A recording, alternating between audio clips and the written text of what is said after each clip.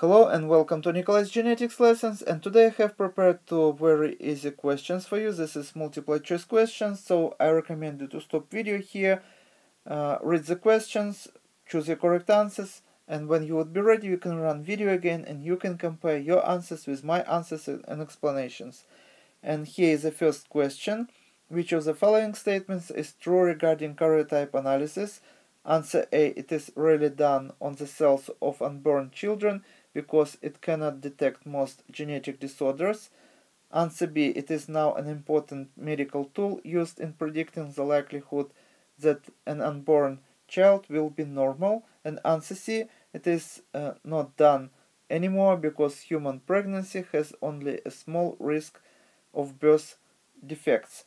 And of course, we can cross out answer C right away because it's still usable techniques and is used very often. And we left with two answers, answer A and B.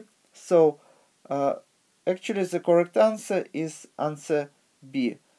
So those genetic techniques are developing, and now we can sequence the whole genome of the any person, but still such relatively simple techniques as karyotyping are very helpful and help us to detect many genetic disorders that can be detected on the whole chromosomal level. For example, when we have extra chromosome, we call this trisomy, or when genome is missing one chromosome. For example, some females may have only one X chromosome.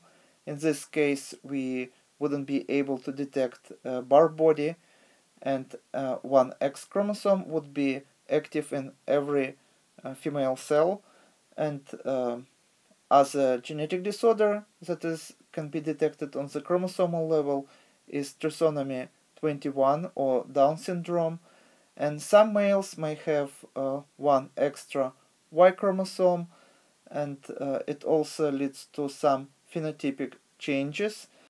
And about 20-30 years ago, there was a report from one British scientist who made studies in prison, and she reported to find a disproportional number of people in prison whose genotype was XYY, so one extra Y chromosome lead to more violent behavior, and people end up in the prison. But later it was found that this is not true. This scientist just used very small sample of people, and that leads to mistake.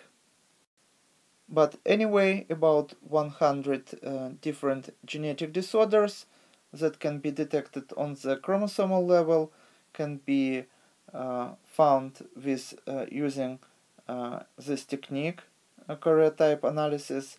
So it's still very important technique. But maybe in the future, maybe even in the nearest future, in 5 or 10 years, this technique would be completely replaced by whole genome analysis. And next question or statement, sex-linked genetically inherited traits. And here is 4 statements to choose from. Statement A can appear in both males and females. B are only found in males. C are only found in females. And D result from the premature sexual intercourse. And of course, we can cross out answer D. This is just given here for fun. I don't think that anyone would choose this answer, because the younger the parents, the least probability that they would have genetic disorders in their progeny, and the older parents become, the more probability that they would have genetic disorders during, for example, meiosis process, sperm formation or egg cell formation, and some genetic disorders are directly influenced by the age of the parents. For example, trisomy 21 or Down syndrome. The graphic may look like this. So on the x-axis, this is going to be age of the female, and on the y-axis, this is going to be occurrence of, for example, trisomy 21, and graphics may look something like this. So it's start with relatively low occurrence of this genetic disorder. For example, I do not remember exactly numbers, but average is 1 genetic disorder per 700 live births. So, for example, we would start here with number 1 in 1000 for the age between 18 and 25. And when a female reach the age of 35, the occurrence of this genetic disorder would start to grow. And on our graphic, this means that occurrence would be, for example, 1 in 800, and at the age of 40, the occurrence would be 1 in 600, and say 45, this may look like 1 in 500. So once again, this is just pictures that I am using for example. Numbers are not exact, but overall picture looks like this. So answer C are only found in females, and this is not true, because correct answer would be answer A, can appear in both males and females. And you probably heard that genetic disorder that is X-linked more frequently found in males, and this is true because females has 2 X chromosomes, and for example this is going to be 2 X chromosomes, so this is going to be female and this is going to be male, 1 large X chromosome and 1 small Y chromosome. And if occurrence of some genetic disorder for some particular gene would be 1 in 100 people, so 1 female out of 100 would be a carrier.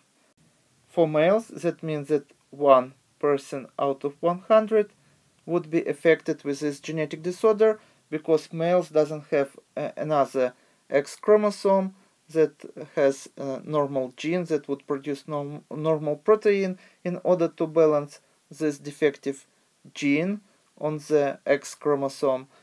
But it doesn't eliminate the possibility for female also to have this genetic disorder, but occurrence of the homozygous state for female would be much rarer than for the male. So the probability that 1 gene on 1 X chromosome would be defective is 1 out of 100, and probability that another X chromosome also would have the same gene that is also would be defective, also 1 out of 100. And we have to multiply these two independent probabilities, and as you see, the probability that we would find females that would be affected with this genetic disorder would be 1 in 10,000. So as you see, females also can be affected with such genetic disorders, but males would be affected about 100 times more frequently. And Y chromosome we do not take into account because Y chromosome just have very few genes, and only a few genetic disorders are known that caused by defective genes on the Y chromosome. And usually when we say sex-linked genetic disorder, we mean X-linked genetic disorder. And this is all for today. Thank you for your attention. Please subscribe for my new videos that I post almost every day. Thumbs up if you like this video. Please write your comments, questions if you have any, and see you in the next video. Goodbye.